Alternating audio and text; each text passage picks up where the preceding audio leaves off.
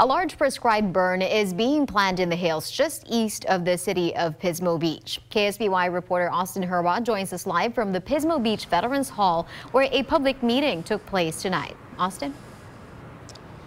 CAL FIRE wants to burn off more than 100 acres of fuel along Thousand Hills Road just east of the Pismo Preserve.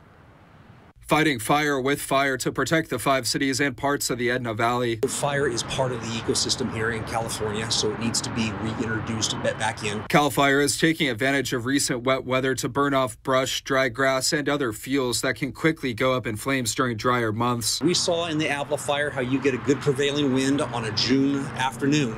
The fire moved very quickly. Fire officials want to prevent scenes like these from repeating themselves. The fast-moving Avila fire jumped Highway 101 and threatened hundreds of homes in Shell Beach in June of 2020. We saw it from our house, so we know it can be really close.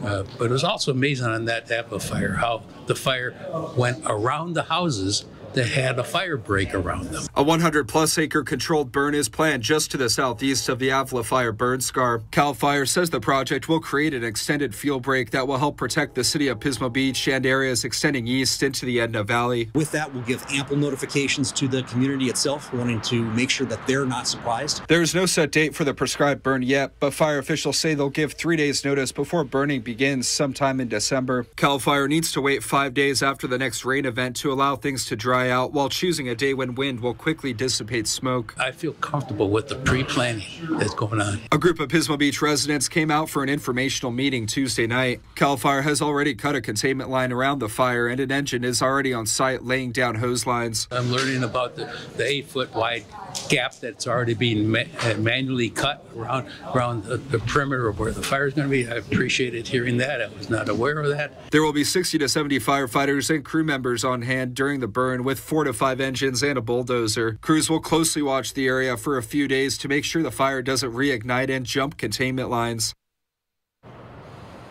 CAL FIRE says that prescribed burns cut down on fire danger for 4 to 7 years. Reporting in Pismo Beach, Austin Herba, KSBY News. Austin, thank you. And aside from the Avila fire, fire officials say there has not been any large fire in the area in recent memory.